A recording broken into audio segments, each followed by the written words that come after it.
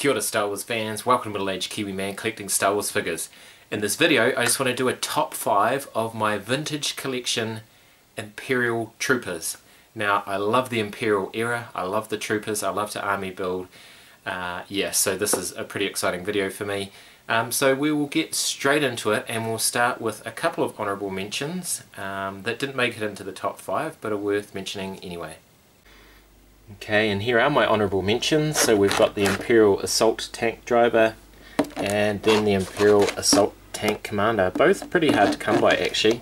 This one is VC-126 and the Commander is VC-148. Yeah, both nice card backs.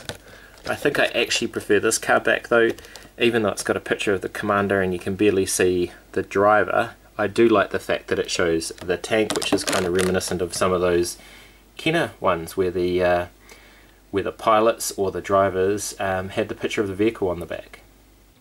Okay, and 5th place on my list I had VC-123, the Mimban Stormtrooper. Now I love this trooper.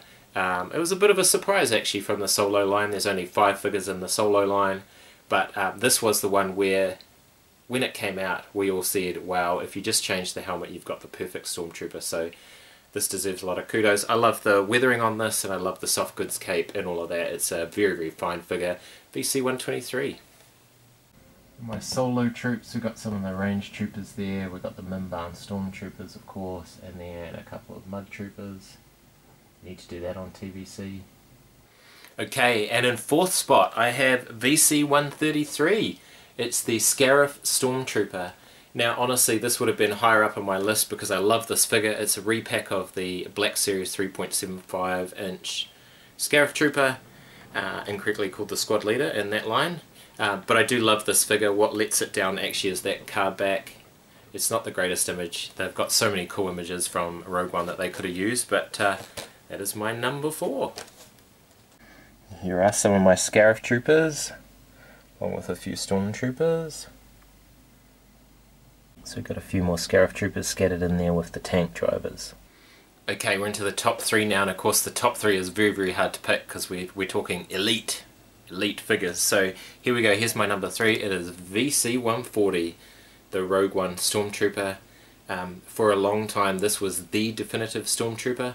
I don't think I ever saw it on shelves or available in New Zealand. I got most of mine from Big Bad Toy Store. I just kept ordering it as often as I could. I still have about 6 on pre-order, which I don't think are ever going to get filled, but there he is, VC-140, a magnificent Stormtrooper and a welcome addition to the line.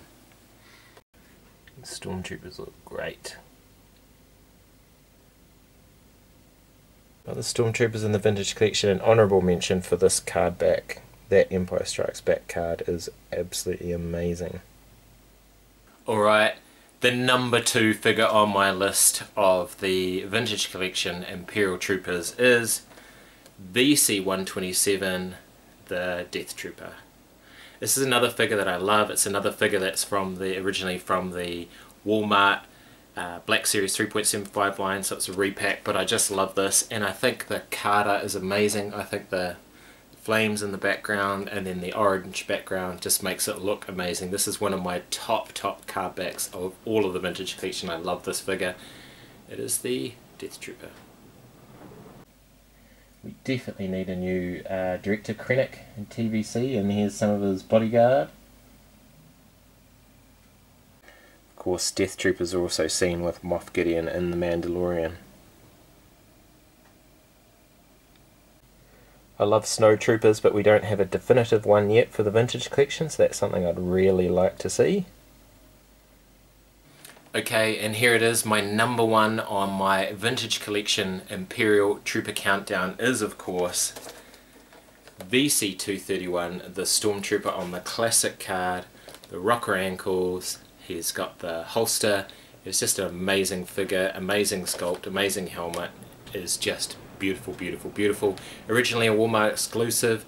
Thankfully for us that don't live in America, it was also available later on as a online exclusive. I picked up a few of these from Big Bad Toy Store, but also from Zavvi in Australia actually. So yeah, really happy to have picked up half a dozen of these to go with loads of other Stormtroopers. But that's it.